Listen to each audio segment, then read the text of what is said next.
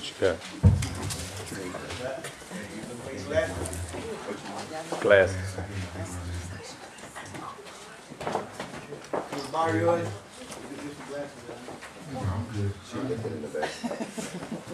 Amen. Mark chapter 8, verse 27. Say amen when you're there. Amen. Amen. Amen. I got it. And Jesus went out and his disciples into the towns of Caesarea Philippi. And by the way, he asked his disciples, saying unto them, Whom do men say that I am? Yes, God. And they answered, John the Baptist.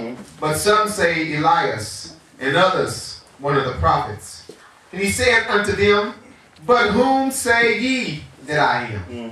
And Peter answered and said unto him, Thou art the Christ. Right. And he charged them that they should tell no man of him. I want to go back to verse 27.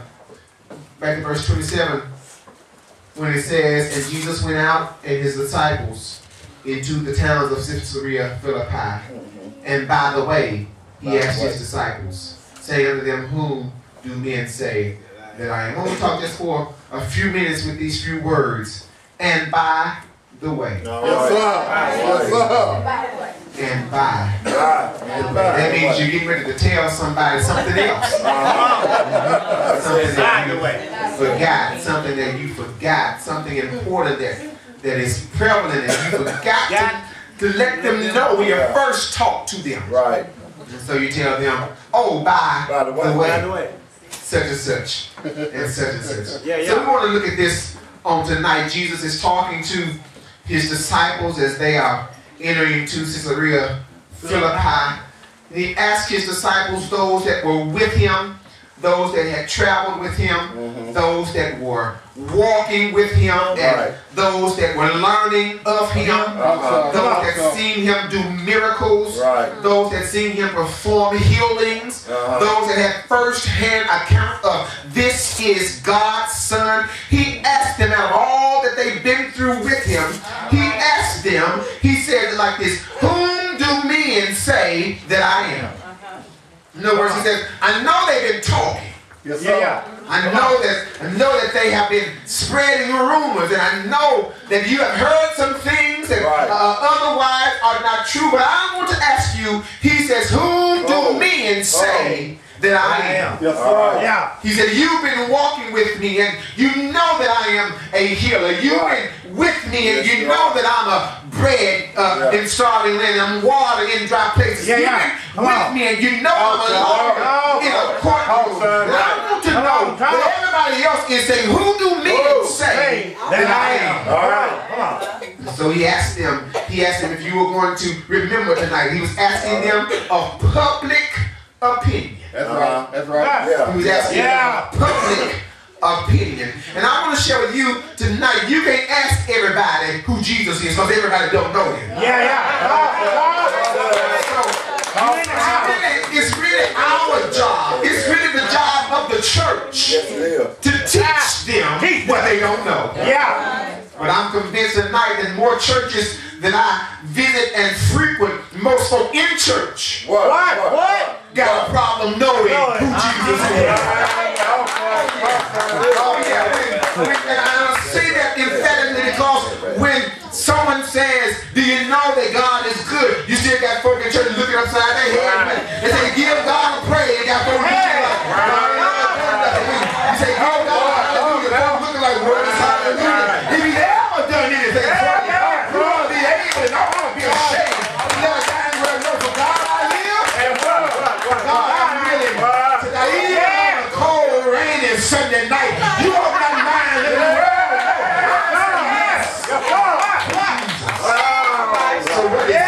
what is public opinion? What others say, it doesn't matter what others believe. As long as you have a connection with Christ. And I mean to be known tonight. Do you have a connection with Christ? Or is he really just your Sunday morning God? Do you have a connection with Christ?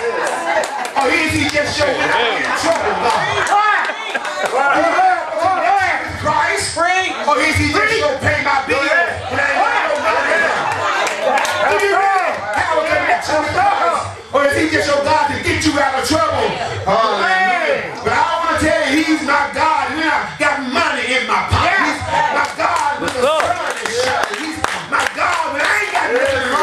He's still God. And you can ask me in the 3 o'clock in the morning, I wake up, rubbing the matter out of my eyes, saying, God is good all the time. God is good. So he wanted to know public opinion. And I want to take the stand tonight to ask public opinion. I know the house is not full, but there's some folk in here. I want to ask public opinion. Do you know who God is? Come on. Oh, yeah. So he wants them to understand, yes, people will say one thing. But you've been with me. That's God right there. You know. He said, yes, folks say that I'm not real. He says to them, but you walked with me. Right.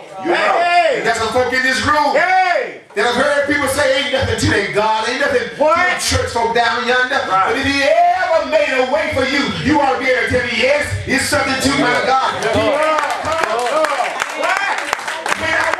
But he's always on time. If I got no business here, I know when I thought I was going to lose God, I got a God who stood up for me. I had a God that worked it out on my behalf. And I don't have to ask public opinion. I don't have to ask the deacon. I don't have to ask the preacher. I don't have to ask the usher. I don't have to ask the Sunday school teacher. I don't have to ask the musician. I don't have to ask the cook in the kitchen. I want to ask myself, and self goes to what, man? I say, I know God is real. Go ahead. You and I'm saying in the valley low. Public opinion don't matter when I know what I know. I know. And so then he goes on, and they answered him. One of them said, they say you're John the Baptist. Right. Yeah.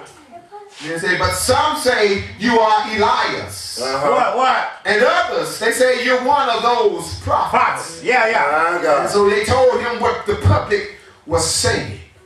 So he gives them now. He says, and he said unto them, he asked them public opinion, but now he says, but whom do you say that I am? Yeah.